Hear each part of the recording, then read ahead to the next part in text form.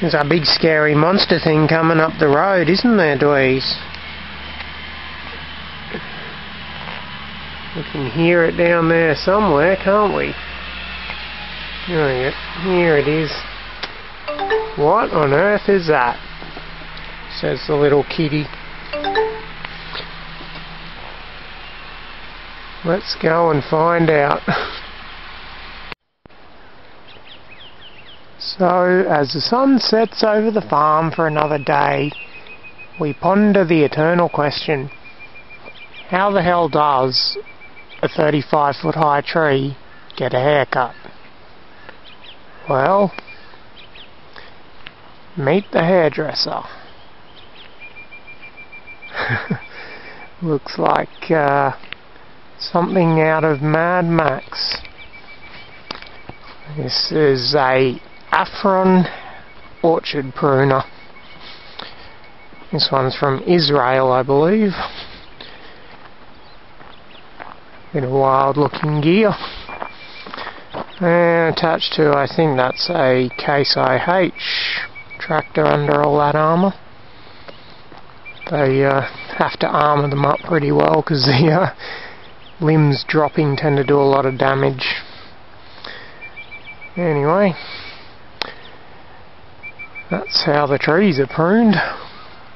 That whole assembly up there rotates, and those 3 blades spin and just chop through. I think they can handle up to 4 inches, I think, thick branches. But yeah, this is their medium-sized machine. They have another one even bigger again. It's about twice the size of this, purpose-built, called Goliath, but it's a bit of a disaster. Designed by an engineer who has obviously never spent a day in his life on a macadamia farm around here. But yeah. This one's built on a cab tractor. A lot of them are open. Problem with open ones is you breathe in all this shit and get covered in it. But with the cab ones, the windows just get covered in pollen and dust and shit, so you can't see through them. So it sucks both ways. But this is why I hate cab tractors with harvesters. Most of them are caged up like this to stop the windows getting broken. And yeah, driving into the sun, you can see how murky the window is. You can't see through it. And yeah, she's a big beastie, this one. What size are they? 34-inch. Nearly as tall as me. It actually runs dual wheels on it normally, but he had to take them off to get it off the truck, so this farm being flat, he doesn't have them on at the moment, but definitely have to put them on when this thing goes over to the other farm tomorrow. Anyway, so this is the fastest and most effective way to prune the orchard. Nothing does a better job than by hand, but the labour involved in that makes these the only real practical option. So, curious horsies, what's going on? Let's have a look and see.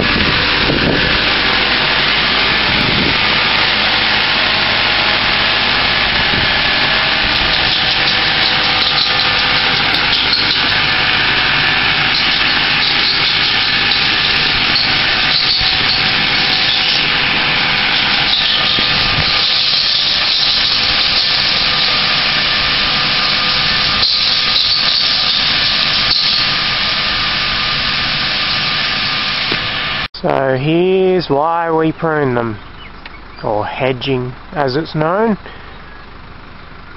because when they get old and start to close over like this, all it does is shade the orchard out.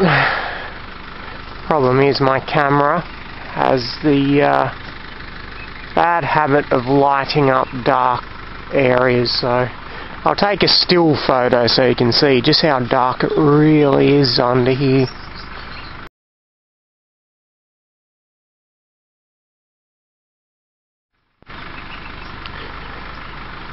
And so what happens is, as it slowly starts to shade out, kills off all the ground cover, which doesn't do the root systems any good. And you can see all this dead wood under here. So obviously trees need light to grow, and you just get all this crumbling, shitty dead wood which grows nothing. You can actually see here the cut there where I've had the hedger in the past. Never doing a full hedge like this one is, but doing what's known as a skirt cut. You can see from here it's gone through on an angle like that, just so I can get the machinery in under.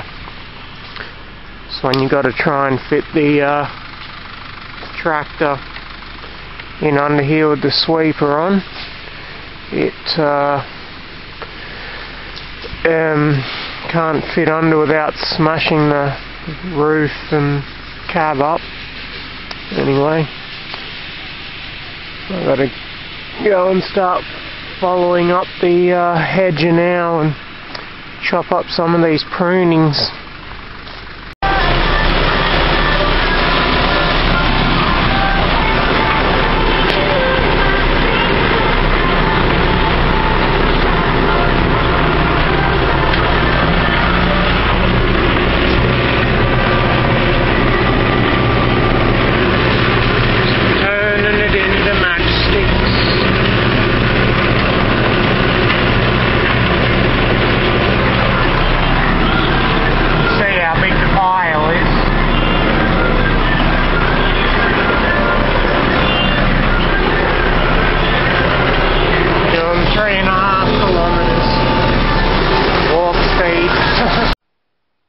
Well, this is that exact same spot here.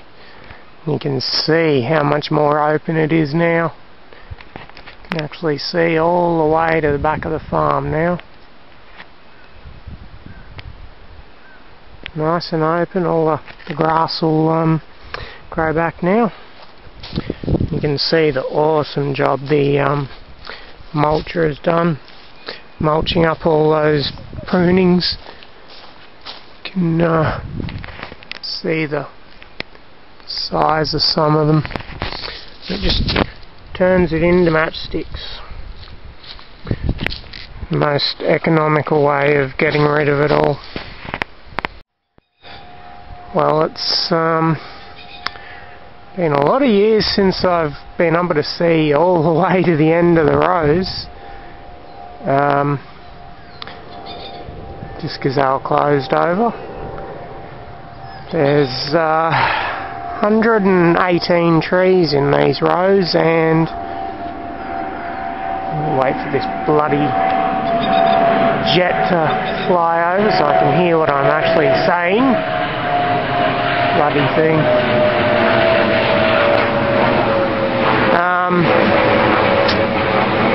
Yeah, these rows here have 118 trees, and it's 5 metres between each tree, so that's nearly 600 metres, over half a kilometre. Off she goes to the other farm.